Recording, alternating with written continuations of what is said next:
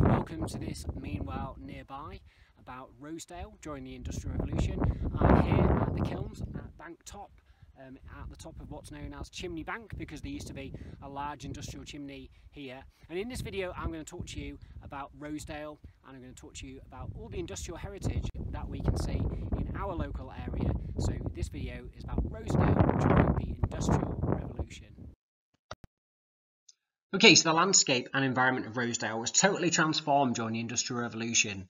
It was found here some rich ironstone, and it was subsequently mined, and that led to huge changes to Rosedale. And we can still see archaeological evidence of this in and around Rosedale today. Now, if you look at those maps, some of the places that we're going to be learning about within this Meanwhile Nearby are places like Bank Top or Chimney Bank, Sheriff's Pit, which was one of the mines in Rosedale during this time. We're going to find out about Blakey Junction, which is where the Rosedale Railway kind of came together and then went across the moors, across Farndale, and then went down the Ingleby Incline and then through Battersby Junction, where it met the main railway line, and into Middlesbrough and Teesside. We're going to find out a little bit more about that. We're also going to find out about the East Mines as well. Here just shows you a map of the North York Moors, and we can see some of those different locations, and we can see the lines of those red arrows shows us where the Rosedale Railway went all around Rosedale during the Industrial Revolution in order to transport ironstone. So let's find out more.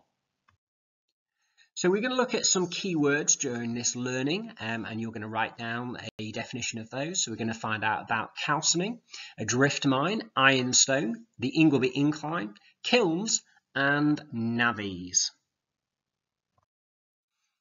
The rural Dale of Rosedale actually has a long history of industry, even before the Industrial Revolution. So ironstone was extracted from early medieval times, and it was smelted in small isolated bloomeries, which are furnaces for smelting iron.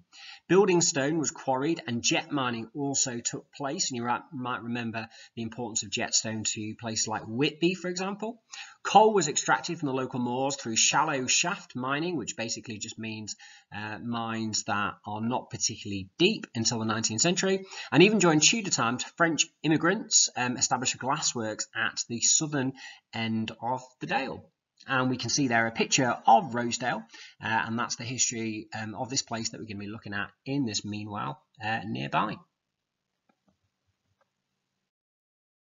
Okay, so mining of ironstone began at Gromont in 1836, and the discovery of the main iron seam in the Eston Hills in 1850 sparked off the Cleveland iron industry, leading to widespread searching for more, which is known as prospecting, and further discoveries of ironstone. Now, the Eston Hills are actually quite a bit north of Rosedale towards Middlesbrough, and we can see a picture there of the Eston Hills with Middlesbrough in the background. But two huge masses of ironstone were found at Rosedale, which 40% iron content was superior in quality to other sources of ironstone, where the stone perhaps had around about 15, maybe 20% of iron in it. So this led to an iron rush around Rosedale. Now, by 1870, the Cleveland ironstone industry supplied 38% of Britain's iron and steel industry. Much of the steel was traded through Teesside into Middlesbrough, leading to a huge growth in the town during the Industrial Revolution, and a railway was built which actually linked Rosedale all the way to Middlesbrough.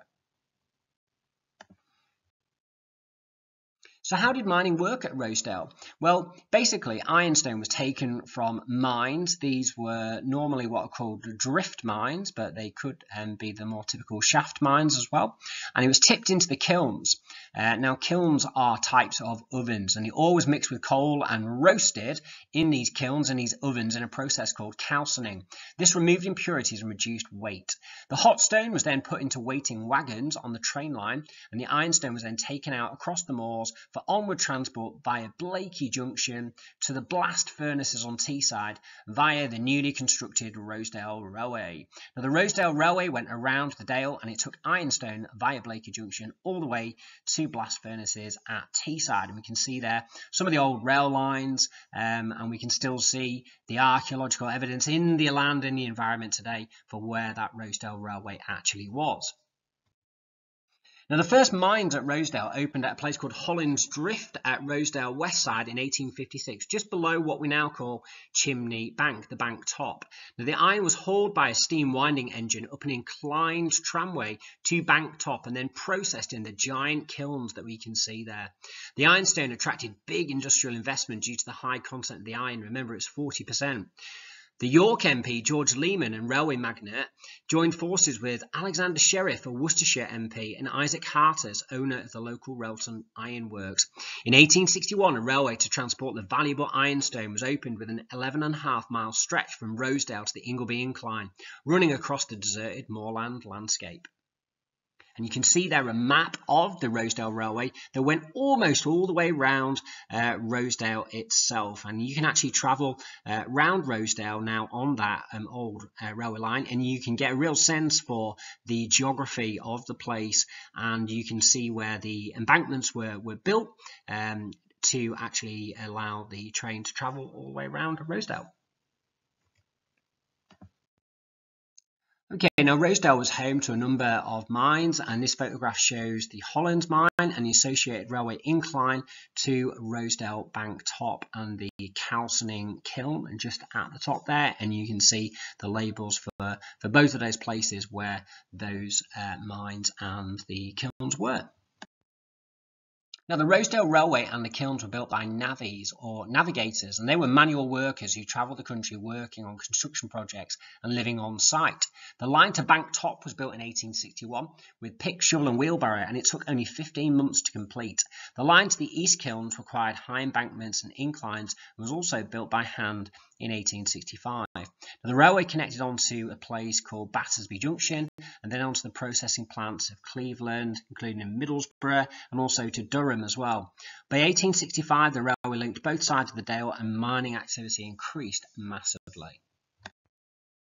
Now, the navvies lived in communal turf huts along the railway, and when the job was finished, the huts were simply left to decay and the navvies left.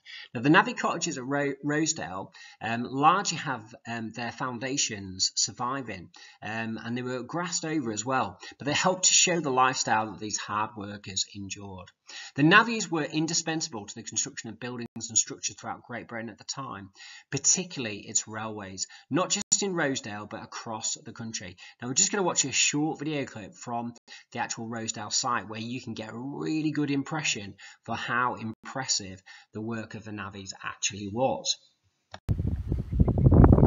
Okay, so we're at the head of the valley here, and you can really get a sense of the scale of this human achievement during the Industrial Revolution to build a railway that went all the way around this valley, bringing that precious and wonderful ironstone all the way from Rosedale in the North York Moors right through Blakey Junction, down the Ingleby Incline and into Teesside to power the Industrial Revolution. You don't think about it now, about how quiet and how beautiful this valley was, but this was a hive of activity during the Industrial Revolution. Now, Rosedale would have changed a lot during the Industrial Revolution. The influx of new people must have been daunting for the existing community. More than 100 miners' and railwaymen's cottages were built, such as the ones on Florence Terrace that you can see below, and you can see 4 of the cottages still survive today. Now, benefits came due to there being more schools and chapels, and more money was spent in the 2 inns in Rosedale Abbey. There was a greater variety of goods in the shops, and money poured into Rosedale. The actual village itself, Rosedale Abbey Village, was almost wholly rebuilt. Now, some of the newcomers' behaviour was poor, and so a policeman was employed. Police cells were opened for offenders to cool off before being sent to the Magistrates' Court of Pickering. Many tenant farmers, however, continued to live in poverty during this time period, although sometimes family members would be employed in the mining industry. Over 10 million tonnes of iron ore were transported across the bleak, often snow-covered moors in the course of the railway's 68-year history. The population rose from 755 to 3,024. There were periods of high production, such as during the Franco-Prussian War in the 1870s and the First World War from 1914 to 1918. But after the First World War, demand tailed off and led to a decline in the 1920s, coupled with the fact that a lot of the iron ore had already been removed. By the 1920s, the price of iron dropped. Selling off the calcined waste heaps briefly revived industry in Rosedale. However, in 1926, the general strike closed down the industry, and it never recovered. And by 1929, the industry was over. the railway line was sold off and all the equipment, and the population dropped back to 498. Today, Rosedale is once again a beautiful, peaceful and rural place. Visitors who walk, cycle and go along the railway line today are often unaware of Rosedale's links with the Industrial Revolution. Rosedale's magnetic high-grade ironstone had been important to iron production in Cleveland and Durham, and the remains of those giant kilns dominate the landscape, and the dale is marked in many places by ruined dwellings, sometimes only foundations. The remaining cottages in Rosedale village make comfortable homes, and of course farming continues in Rosedale, and tourism is of course important, and the environment is now dominated by clear air and rare plant species and animals in what was once a heavy industrial landscape. So we're going to look at some of the locations around Rosedale today where you can find out more about the history of Rosedale's and the Industrial Revolution. The historic environment allows you to take yourself back in time to an era when Rosedale was at the heart of the Industrial Revolution and the Cleveland iron industry. Now in this picture we can see the calcine works, Rosedale iron kilns, empty wagons stand ready to receive calcine dust. In this photograph from 1927. Now 230,000 tonnes of calcine dust was removed from Rosedale after the end of the ironstone mining in 1926. After the calcine dust was removed, it was the turn of the railway line itself before nature reclaimed the land. We're going to look around some of the remains, especially if you want to go and have a little walk around Rosedale. You can have a look at some of these different places. So the first location is Rosedale Bank Top. These are the remains of the calcining kilns at Bank Top that you can see there with those archways. Now there was a large industrial chimney on this site which gave the bank the name Chimney Bank. It's one of the steepest roads in England going up there. It's known as the chain breaker by cyclists. Now the chimney was built in 1860 to serve the boiler plant on the open moor top above the West Mines. The chimney though had to be demolished in 1972 as it was becoming unsafe. Now Bank Top was a centre for processing and transporting ironstone. Bank Top also included coal depots, railway workers, cottages and an engine shed. Now production at Hollins, the Hollins mine just below Bank Top, peaked quickly and the mines were abandoned in 1885. You can see here where the Bank Top terminus was, and you can see the snowplows even there as well, and then we can see a modern day picture there. So if you go to Bank Top now, that will be a familiar image for you, and you can almost imagine where the train line was and where the little track is there, which actually leads you to Bank Top itself, and you can still see some of the remaining houses there as well. This was an engine shed which was at Bank Top as well, which of course is no longer there now, but this is the very location where that engine shed actually was. And this was a view inside the engine shed, and actually if you look at the ground carefully you can still see the inspection pits in the ground today where there's a little dip in the ground. So if you see that, that's why there is that little dip in the ground at the top of the Bank Top nowadays.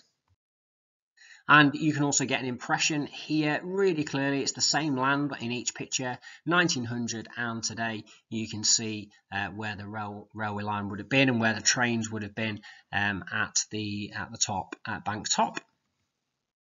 So going on to talk about Rosedale's Sheriff's Pits. So the Rosedale Sheriff's Pits began in 1857 as a drift mine, which basically means that you sort of walk into the mine, you sort of dig into the hillside.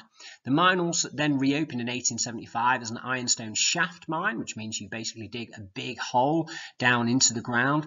Now, the mine was named after a man called Alexander Clune Sheriff of the Rosedale Mining Company. Now Sheriff's Pit closed in 1911 and the environment returned to nature.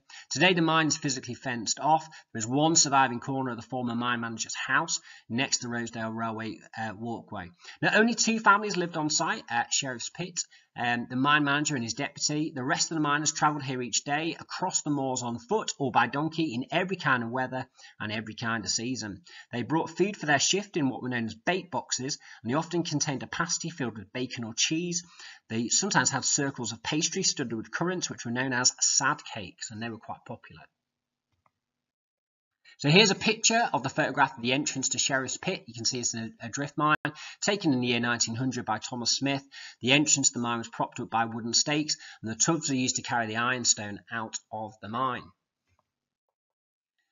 Okay, so moving on to Blakey Junction, a very, very famous part of the Rosedale Railway. During the height of the Rosedale Railway and the ironstone industry, Blakey Junction was the focal point for wagons leaving the Dale for Teesside, and the trains carried the calcined ironstone. It had been basically roasted in those kilns, those ovens, cross Blakey Junction onto the High Moor and down into Teesside via something called the Ingleby Incline.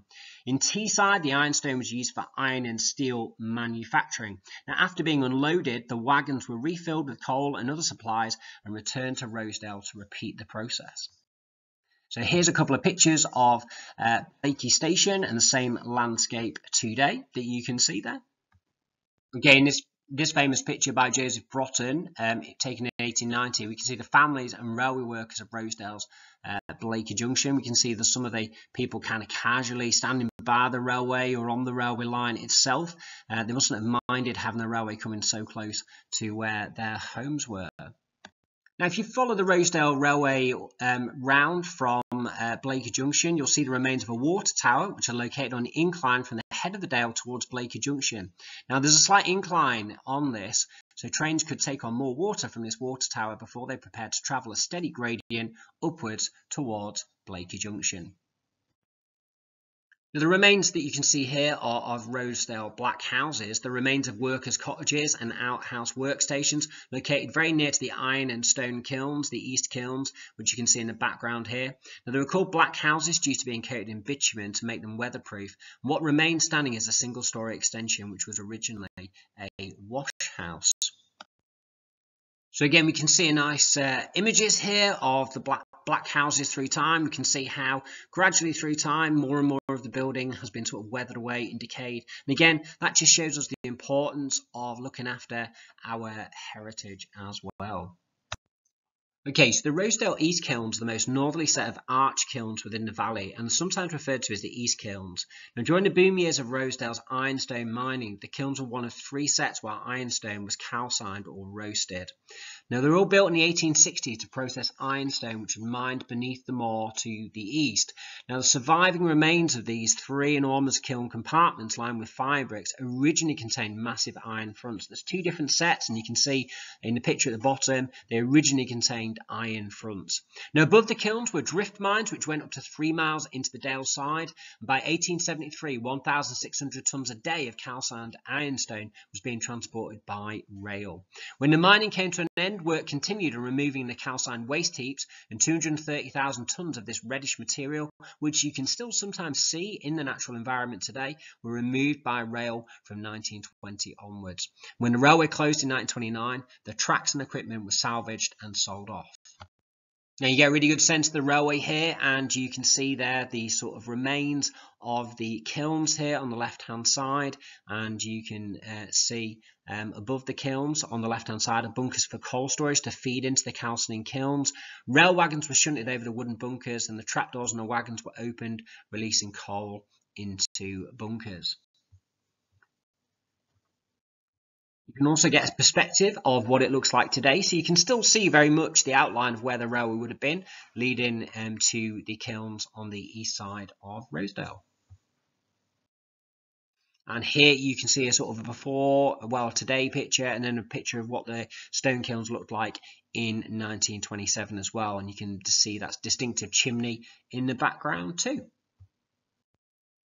Okay, so the last place we're going to talk about is the Ingleby Incline. The Ingleby Incline marked the point where the railway carrying the ironstone from Rosedale left the moors and dropped down into Cleveland at a rate of up to 1 in 5.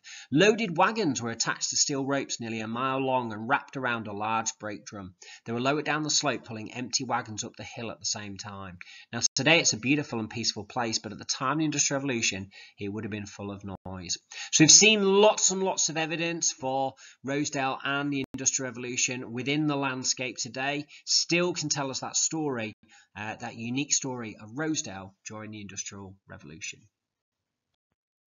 Okay, thanks very much for listening to that Meanwhile Nearby about Rosedale during the Industrial Revolution. Thank you very much. Bye-bye.